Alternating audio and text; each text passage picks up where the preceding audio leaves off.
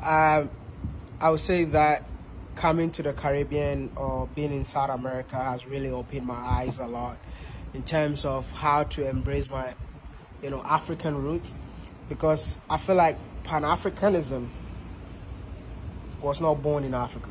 I don't know the whole history of how Pan-Africanism was born, but the people out here in the Caribbean, in the South America, in the diaspora, appreciate Africa. And they carry Africa everywhere they go, even more than some of us that are born on the continent. Also, will you agree with me that Pan-Africanism was born in the diaspora? I think it probably wasn't born in the diaspora. Maybe it was born in Africa. No. But no. Listen. I think Pan-Africanism originated from after colonialism. No. I will help you with that. Kwame Nkrumah was inspired by Marcus Garvey. Oh, he was? Okay, never mind. It was. I didn't know that. I thought it was the other way around. And Nkrumah was inspired by Marcus. Nkrumah was what's his name? Nyeri. He was. Who was he inspired by? Yeah. So all these guys were inspired by Marcus Garvey, Malcolm X. And all of these guys? Exactly. Okay, well, it was definitely, Pan-Africanism definitely originated from in the diaspora then, definitely. I would say that Pan-Africanism was inspired in the belly of the slave ship. Okay, I understand because most of them probably, all they knew was I'm Igbo, I'm Fancy, they knew their tribe. Yes. But then they brought all of them together. And they had to have something to connect them to each other, and that's the root of Pan-Africanism. Because meeting a young girl from Trinidad and also Jamaica, and them telling me that they speak Swahili. Yeah. I don't speak Swahili. And you came out of Africa. Exactly. Okay, now I see what you're saying.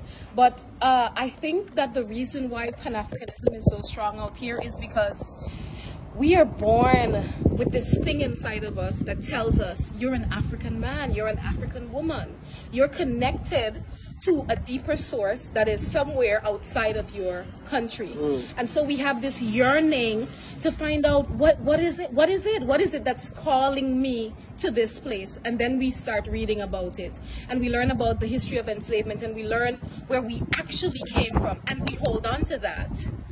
But sometimes when we meet Africans from the continent of Africa and we say, oh, I'm African Guyanese, for example, that's how I identify. They say, why are you calling yourself African? Really? Yeah, I said, where do you think this skin comes from? All black people came from Africa, man. That's the source, literally the birthplace of humanity. And sometimes I've had to explain that to Africans from the continent, and that was the first time I realized that they don't know their history. Forgive us, including me, because we're not taught in school about the history of slave trade. I can't imagine. Why? Why aren't you taught about that? I need to ask our education system, because that's how it is. There's so many things that you have to learn by yourself, like slavery, colonization, all those things. Like I had to just go and research and read about it by myself, and I'm still learning. See, listen, I didn't even know that being born in America, you can be an African born in America. I was so dumb, man. Oh God, I was so dumb. I didn't know you're born in here. You're an African born in Guyana. I didn't know. Yeah. Because we didn't know the history. We didn't know who we are as Africans. See, let me ask you guys a question in the comment. Reply me in the comment section. Did you know that she is an African born in Guyana? Yeah. Like we have different ethnic groups in Guyana. We have Indo-Guyanese. We have Sino-Guyanese, which are Chinese. We have Luxo-Guyanese, which are Portuguese. And we have African Guyanese, which is what I am. Where does the African come from? The continent, obviously. And we have indigenous Guyanese, who we also call Amerindians. So we have all of these identifiers in front of Guyanese because it tells the story of where we originated from. So you Africans from the continent, please stop asking me why I'm calling myself African.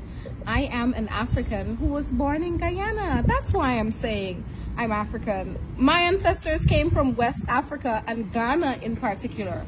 Like one of my relatives, he did the family tree, and the first ancestor that the tree starts with is a man from Ghana. Ooh. And that was very interesting to me. I always knew that, but I didn't like have proof. What day were you born? I was born on May 10th. It's a Sunday. May 10th? Yeah. You're born on May 10th? You know, my wife was born on May 10th. Miss Trudy and I have this. Miss Trudy and I have the same birthday. Yeah, I'm telling you, Trudy was born on May 10th.